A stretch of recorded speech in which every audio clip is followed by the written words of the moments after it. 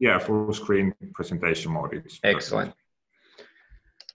Okay, hello everyone. On my behalf, thank you to all the previous presentations here. I think we had interesting viewpoints on many of the topics. I'll also briefly mention here in my presentation. The presentation is titled Experiences Integrating Existing AMQP-based Communication. And this is work that we have done on message bus-based communication, exploring how OPC UA PubSub can be fitted into this. And this is work executed in a research project here at Tampere University. And let's go into the topic.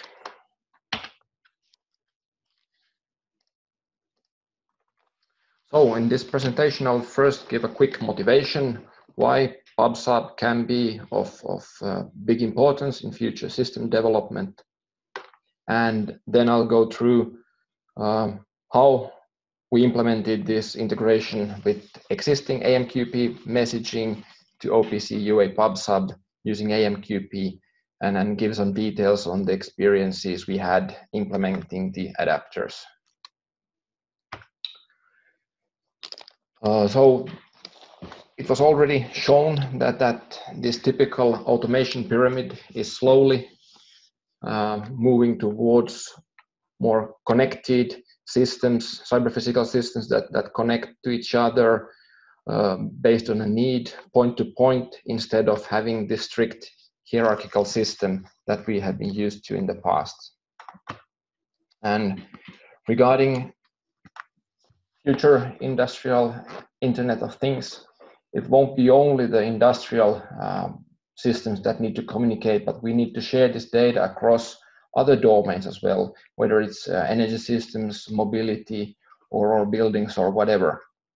And for this, there are a lot of efforts going on how to federate and manage data sharing between different stakeholders across these emerging ecosystems, where one could say that data is the new fuel, and we need more sophisticated tools to manage and federate how our data is made available, how we can control it, and how others can use it, for example, in providing smart services based on data and artificial intelligence.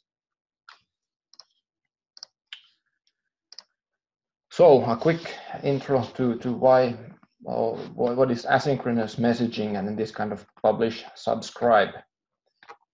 The main idea with asynchronous messaging is that the parties can send messages to each other when they need and not when requested, what we're used to in this traditional request response model typical to client server architectures.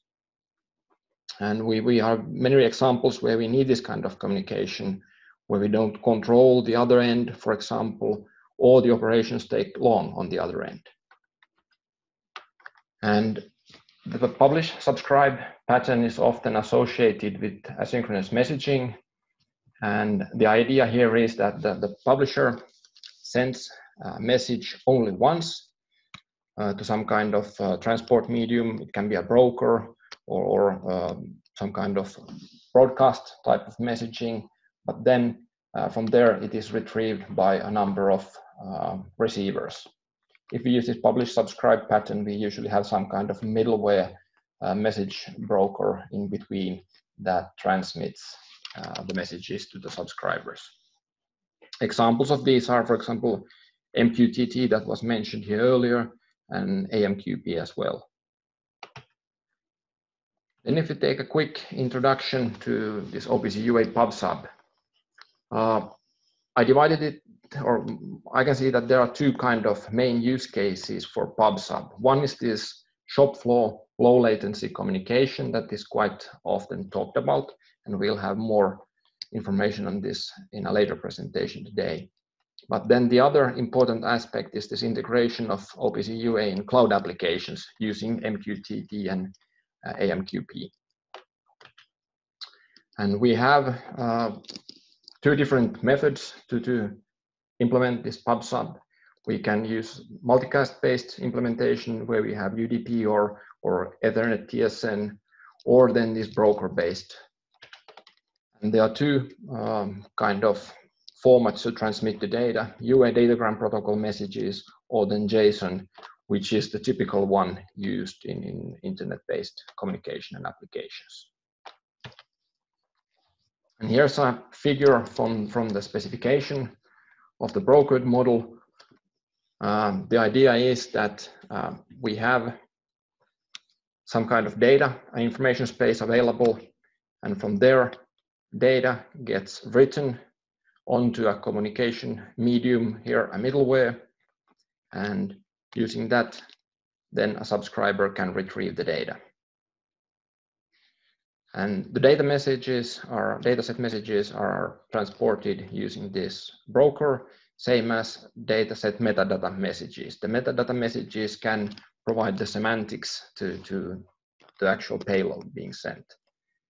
Then in addition to this, we have the typical means for accessing security groups, keys for signing and encrypting the messages. So we can achieve end-to-end encryption and integrity of the messages as well. But the interesting thing here with this brokered model is that there is no requirement for an OPC UA server or an actual OPC UA client in order to perform this OPC UA PubSub messaging. So this brings this communication much closer to what we already saw here regarding MQTT and AMQP, which is used to implement these scalable communication systems in the cloud. Now I'm going to talk about the project where we tested this and the use case for integrating PubSub and existing AMQP communication. The objective in the project was to implement this kind of decoupled systems integration where we have a number of sub-processes sharing data, communicating with each other in order to implement this kind of coordinating optimal control layer. And plant-wide is here the key word, that it can actually span quite large systems, even include logistics constraints and similar things to take into account. And in order to achieve this and not have this point-to-point integration with lots of clients and servers, we opted for a message bus-based broker approach using AMQP as the solution here. AMQP was chosen in favor of instead of MQTT, mainly because it provides more features. Multi-tenant solutions can easily be implemented. You can sandbox environments. You can scale it much better than MQTT, etc. And MQTT is fairly good and very scalable to tens of thousands of messages as well.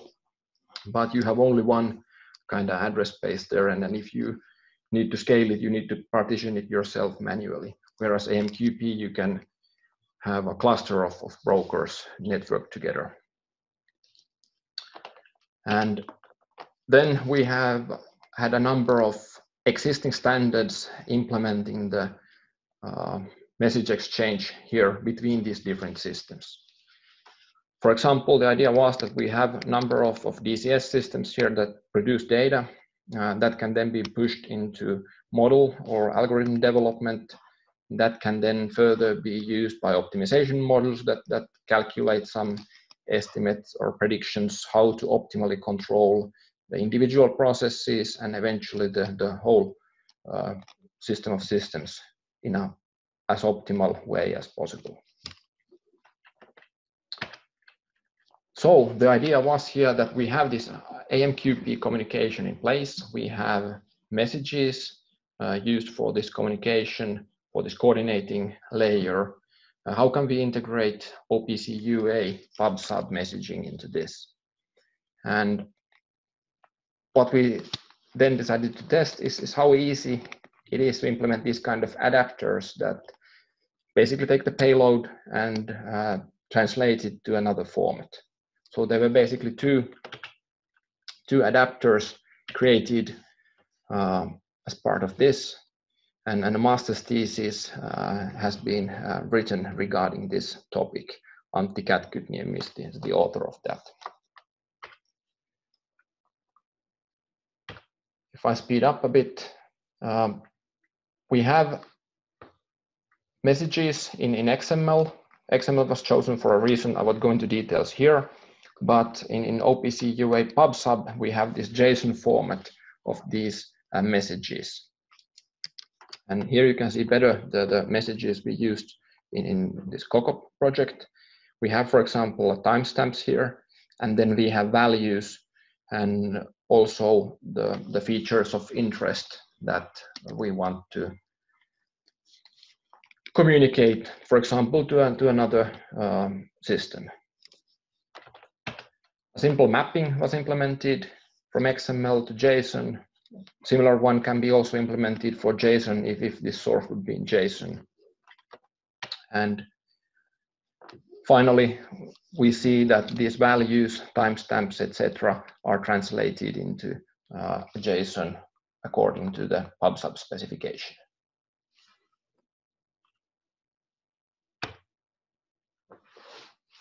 And how this works in practice is that we have a publisher that publishes this type of XML data shown in the XML example. It goes to the same AMQP message bus. Any existing subscriber can make use of that data, but there is also, with configurations, we then manage to have this adapter to pick up certain messages that we know that a PubSub subscriber needs. And the adapter picks up the messages, translates them, puts them back on the message bus, and then they are subscribed again and consumed by the PubSub subscriber. And similarly, the same process goes for if we have OPC UA PubSub data available on the message bus, we have an adapter, and those are translated to the PubSub subscribers as well as to the COCOP subscribers using the XML format.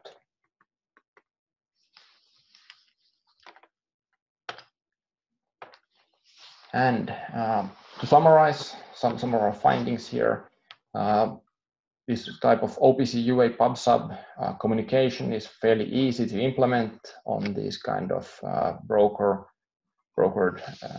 platforms. And it was also very easy to integrate with existing AMQP-based communication and messaging. This decoupling of systems is very good considering future needs where we more extensively utilize data for different kind of AI, data analytics, etc. Security can be enforced end-to-end. We can have the typical signing and encryption or either one of them. And the point to note here is that any client can be an OPC UA PubSub party, a publisher or a subscriber, and this was shown here. And we actually implemented the translators using standard JavaScript, but it could have been any language as well. And PubSub can ease the burden of traditional OPC servers when there are many connections, many systems depend on this data. Once information is made available on this kind of message bus, then it doesn't matter how many subscribers there are to the data. And this can be seen as a good way in the future when we need to utilize data in different data spaces.